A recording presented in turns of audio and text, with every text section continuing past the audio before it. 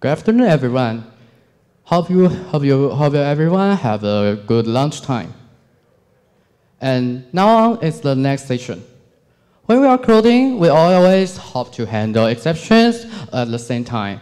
Even we have a asyncio in Python, it has been insufficient and unflexible ever. But with the release of Python 3.11 and PP 654, we have a whole new chance to solve these problems, and that is TaskGroups. Now, let's welcome Junya Fukuda and his session, asyncio involved enhanced exception handling with Python 3.1 TaskGroups. Let's welcome.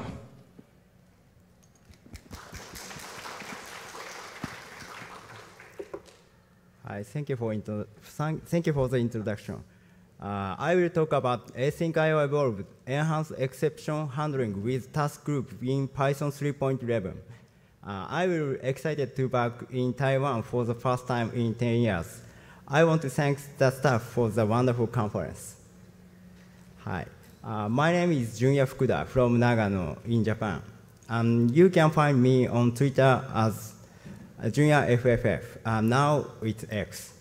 In English, my name often gets confused with Junior, but it's not Junior, it's Junya. If it's hard to pronounce, feel free to call me Jun. By the way, in Japanese kanji, my name is written like this.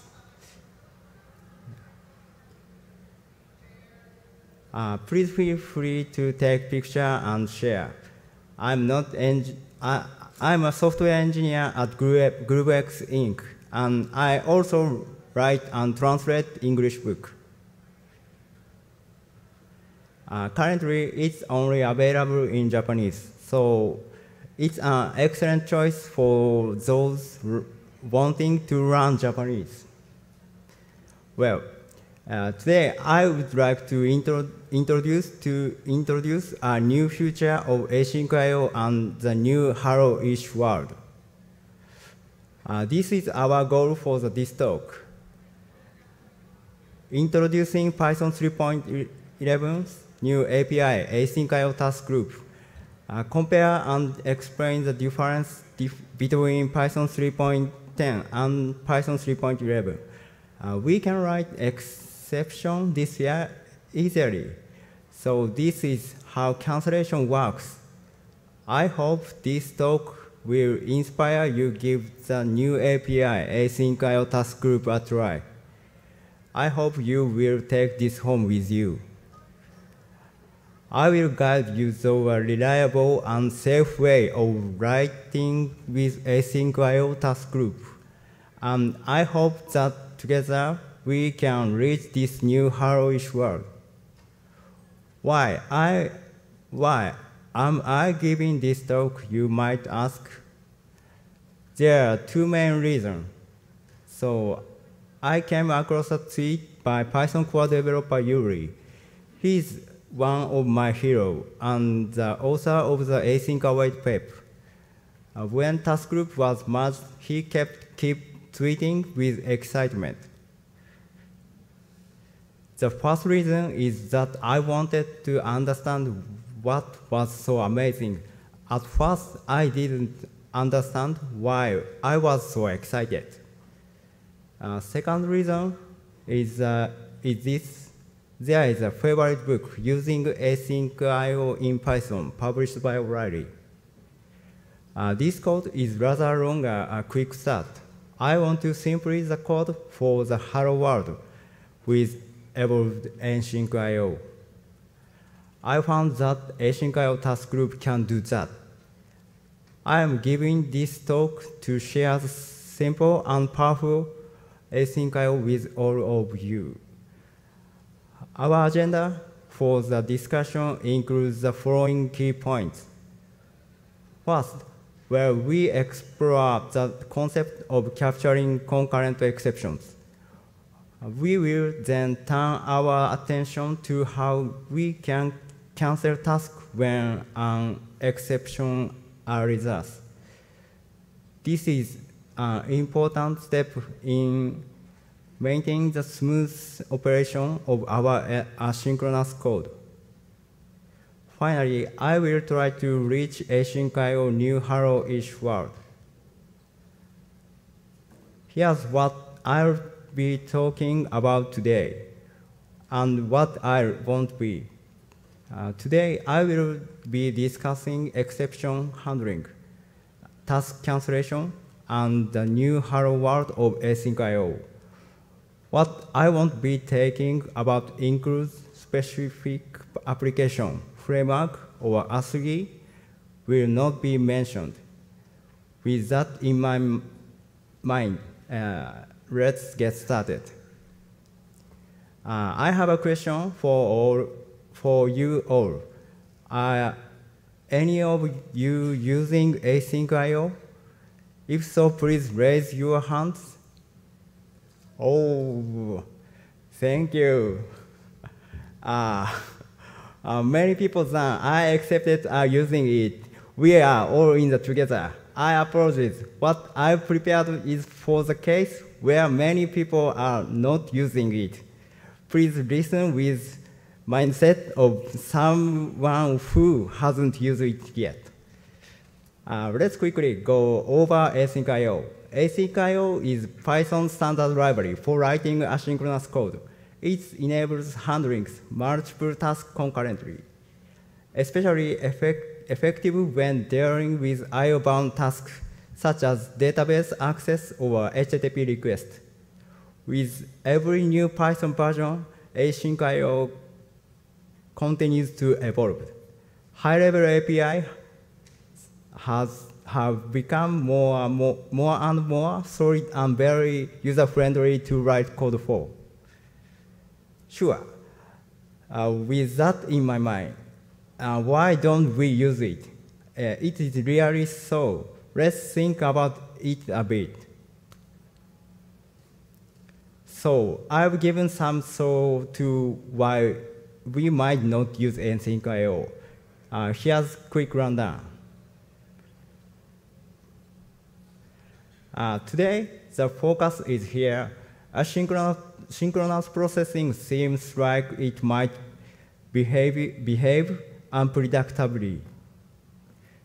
What happens if an exception occurs in this process? Have you ever mentioned or been asked this during a review? Seems like it might behave unpredictably. I am occurred about the behavior of the coroutine when it executed. When an exception occurs, it's unclear what happens. What happens to this concurrently running task if an exception occurs? During exception, what on earth happens to the other tasks? A new feature that solves this issue. That's where asyncio task group comes in, aided in Python 3.11. The basic features of asyncio task group is that multiple tasks are handled concurrently, all at the same time. Similar functionality was available even before Python 3.10, such as asyncio.gather or asyncio.wait, etc. Let's start with the official documentation. Here is a sample code taken from the official documentation. Asyncio task groups use a context manager to run multiple tasks at the same time. In this example, it runs the asynchronous function, some call and another call at the same time. The tasks are finished when the context manager is exited. However, you can also do with Python 3.10. I tried writing the same code using asyncio.gather. Actually, this looks simpler. So what makes asyncio task group special? Task group has two major features. One, capturing concurrent exceptions and canceling tasks when an exception occurs. This API excels when dealing with exception and cancellations. So let's look at each feature one by one. First, capturing concurrent exceptions. When handling multiple tasks together, naturally exception can also occur concurrently. Let's compare Python 3.11 and 3.10. Let's see how we could capture exception in version prior to Python 3.10. The asyncio.gather function has an option for exceptions called return exceptions. Let's explain this. Today's talk has a lot of code. It may also be a little hard to see. Check it out here. Let's get set up. Pressure asynchronous function to run concurrently. The first is the coroutine, call success with return success. The second is the coroutine value error, which raises value error. And the third is the coroutine, call type error, which raises type error. Run these at the same time to see how they proceed. Please note that we have omitted a wait here to the sake of explanation. Let's take a look at the case when you specify false for the option. This is what code looks like. Execute the three async functions described earlier at the same time. Let's execute the code. I will only handle value error and cannot catch type error. I will catch first exception that occur like this. Next, let's take a look at the scenario when the return exceptions option is set true. In the case when the return exceptions option is set to true, you will retrieve the results as a list after executing all the tasks. Therefore, you need to check the list for the results. This is what the code looks like. I will run tasks together using gather. The difference from before is that return exceptions true. Let's see how this is handled. The results will be returned as a list. Therefore, it is necessary to have a process to check the list. I will add a process to check the results list. The code is simple. The purpose is to check for errors. Now, let's run code again. To handle errors properly like this, it is necessary to perform check. When return exception is set to false, only the first exception can be called. All the occurred exception cannot be captured. By setting return exceptions to true, you will receive a lot of results that include both the successful results and any exception that occur during the execution of the tasks. To handle errors or process the results correctly, you need to iterate over the list and handle each item accordingly. Additionally, all tasks will be executed regardless of whether an exception occurs during their execution. For example, let's consider a scenario where you are making 10 HTTP requests concurrently. Suppose an exception occurs in the first task. In this case, you need to wait until the remaining 9 tasks, which might also fail, are completed. This means waiting for all 10 results, even if they end up with the same error. The solution in asyncio.TaskGroups and the new except star syntax. I will execute the same async function as before. There are the 3 async functions. We will modify async def main. First, let's simply execute multiple tasks and receive the results in a list. I will look this. Now, how should we write the exception handling? Add try, add except star, value error, add except star type error. Using except star, we can catch each exception separately. Now, let's execute this code and see the results. You can see it's catching both of 2 exceptions, value error and type error. It can catch exceptions occurring concurrently. It is written in a way that it is easy to read, similar to synchronous processing.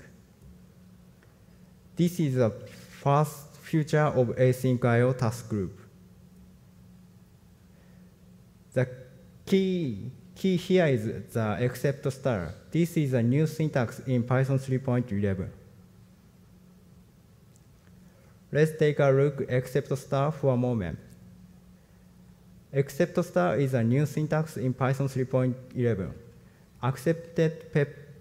Accepted in PEP 6054, exception group and except star. Use when you need to raise multiple unrelated exceptions. PEP 6054 lists 5 motivations. Among them, there are concurrent errors. It mentions the challenge to asyncio.gather, which doesn't have a good way to handle exceptions thrown by multiple tasks. The CPython code for asyncio.TaskGroup. During a Danda exists, it bundles its own errors and throws a base exception group. If the contents of the errors are only subclass of exceptions, the exception group constructor returns an exception group. See these references for detail on exception group. Next, canceling tasks on exception. What happened to the remaining tasks being executed concurrently when an exception occurs? Depending on the situation, the remaining tasks will just continue to run. Let's look at example of when asyncio.gather is used and tasks are left over. Add one async function and wait a bit. These are 3 async functions. Add an async function called long.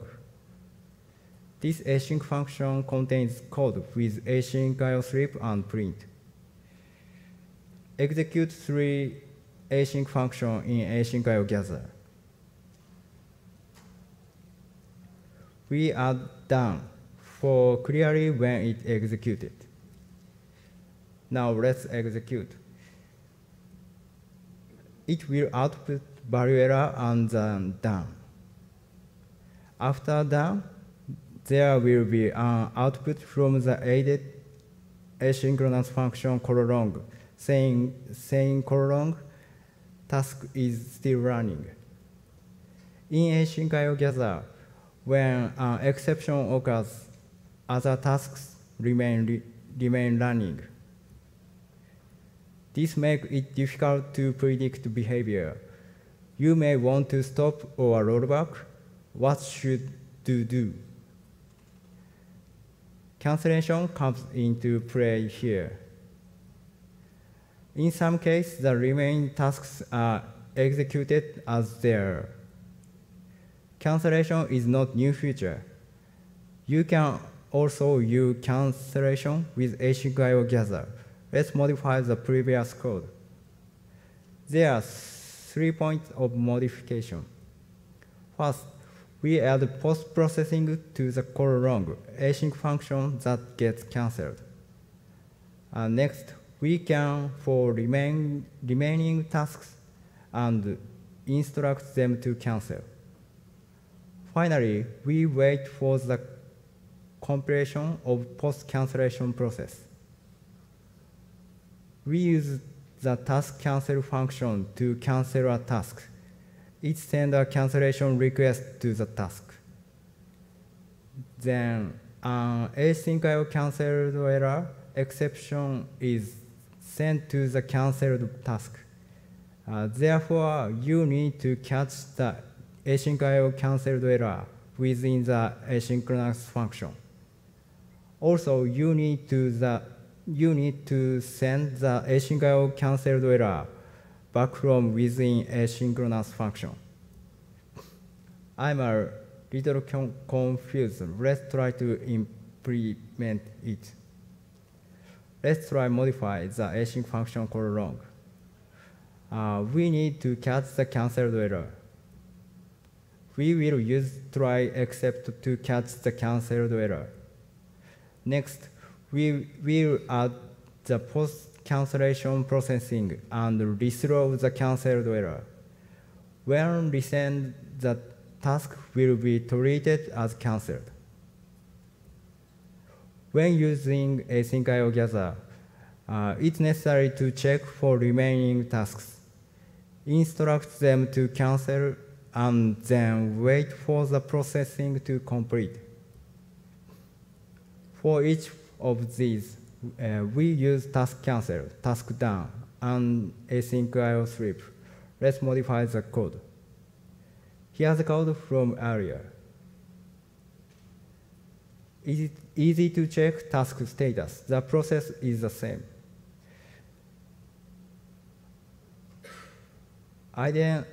Identifying unfinished tasks with task done. We run task cancel for unfinished tasks. Then we wait for compilation with asyncio strip.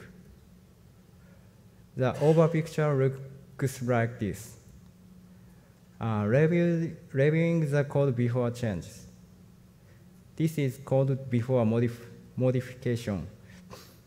Other tasks will continue to execute when an exception occurs. A task is still running. Here's the modified code. We should see the output colon task was cancelled, and the entire process should complete. Let's try running. Exception occurs, colon is cancelled, and done. When cancelled, the asynchronous function catches the cancellation. This is the basic for cancellation. When using asyncio.gather, it was necessary to check the remaining tasks, tell them to cancel, and wait for processing. Let's examine. The case with asyncio.TaskGroup. With asyncio.TaskGroup, all remaining tasks get cancelled automatically when the context manager is exited, and it waits for the cancellation process to finish. Simply put, there's no extra work required. The tasks get cancelled on their own. Now, let's refactor the code we just wrote. Here is the code from earlier. Refactor here first.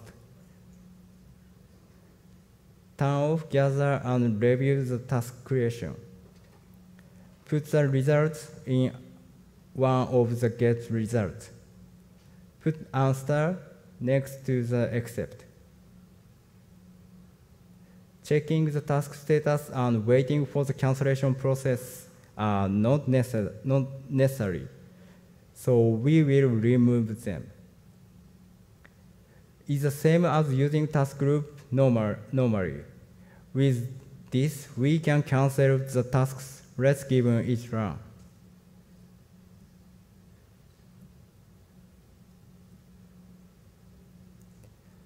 The order of catching exceptions and processing after cancellation has been switched. This is because we are doing the cancellation process after catching exceptions before.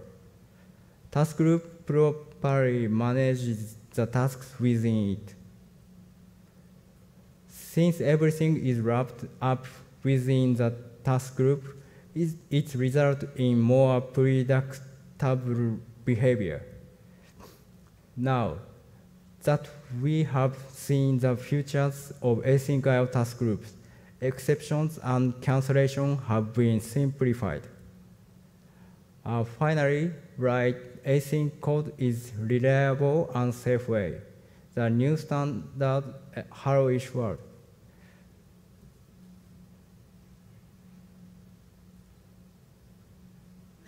Sorry. And don't forget to consider exception.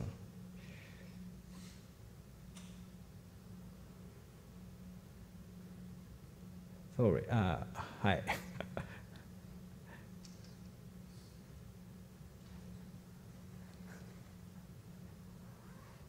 Hi, off. How about this is a hello-ish world at Python 3.11, considering exceptions and cancellation. Quick start introduced first. I was actually checking the status of the task and waiting for the cancellation process.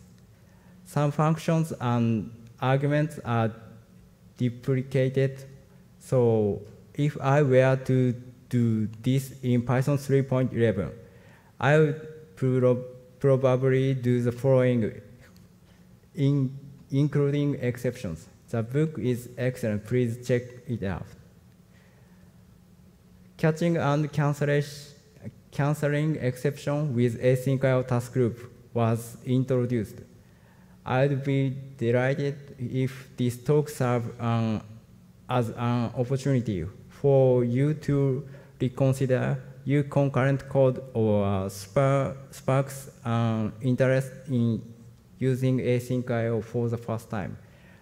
Please enjoy a more comfortable asynchronous life. There are the appendix. Please check out the repository for more detail. HTTPX with TaskGroup, about asyncio runner, about future state. The reference are as follows. Just a little other. Let me tell you a little bit about my job, just a little. Do you know GrooveX Inc? It's not Elon Musk's new venture. Please have a look at this video first.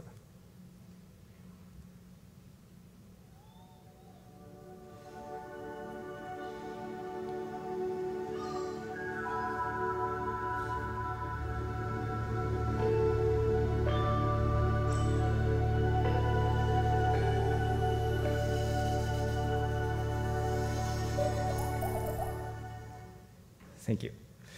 We manufacture and sell a home robot called LOVOT. Its decision-making engine is built asynchronously in Python. Would you like to see them concurrently? They can only be purchased in Japan and China. However, we are considering selling LOVOT in Taiwan. If there is enough interest from all of you, it might become a reality. Contact me if interested. Also, GroupX is a sponsor for PyCon APAC, which will be held in Japan this year. I look forward to seeing you at the venue in Tokyo.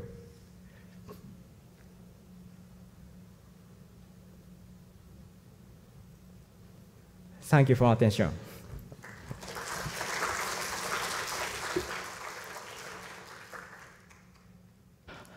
Okay, thank you, Fukuda-san.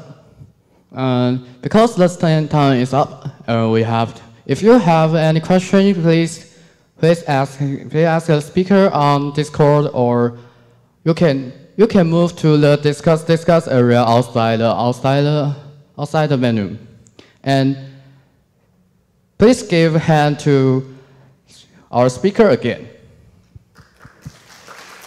And the stylus question we will to let the speaker answer later. And now it's a break time.